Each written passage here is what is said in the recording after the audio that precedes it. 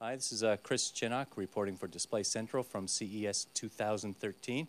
I'm in a suite with the Syndiant folks, specifically Keith Lewis, and we're going to talk about some of the concept products that you're developing, specifically around Pico projectors to really kind of spur the creative juices for designers and developers for the next generation of Pico products.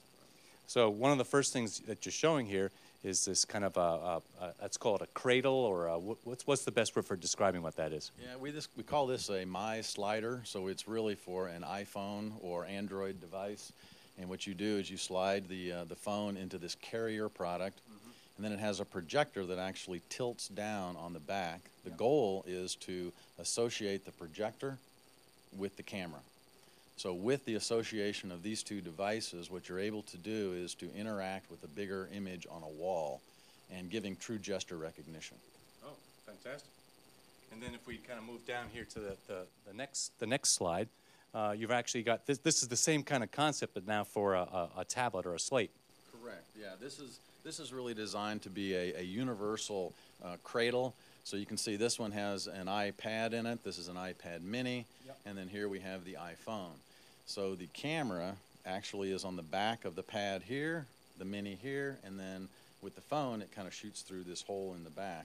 So it, again, giving you the ability to associate the camera with the projector in an environment, but also giving battery options so that you can charge your device, long viewing time if you're going to watch a movie, has speakers in the front down here, so you get a good sound experience, and then with the projector obviously being able to associate the image. Right. Now, you wouldn't obviously make these products. These are kind of prototypes and concepts you put together that others can potentially commercialize. Correct, yeah. Syndiant focuses on the microdisplay imagers, but we think it's a lot of value to show concepts and products like these to our customers who can make products like these. But also with this, one of the important things is it's important for the app development community to see that these types of products are available so they can create apps that then associate the camera with the projector, giving a whole new world to the app development community. That's a great idea. So let's look at this last concept you've got down here called My TV. Right. Well, this is kind of interesting because you remember the days when we had our CRT TVs, these big glass chunks. So sure. Those kind of went out of favor because they had LCD TVs that were cool. Well, this is what's now the next cool thing, which is a curved screen. You actually put your projector down here. It goes in and it folds off and lights the screen up from the back.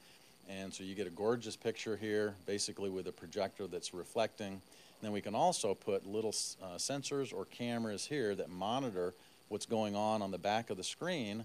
So when you do touch the front of the screen, you get true interactivity and gesture recognition on the screen. Wow, that's really cool. I hope someone does take this to market. That would be fun to play with. Yes. So we'll talk some more about some other products in the next video. Thanks very much, Chris Chinnock, Display Central.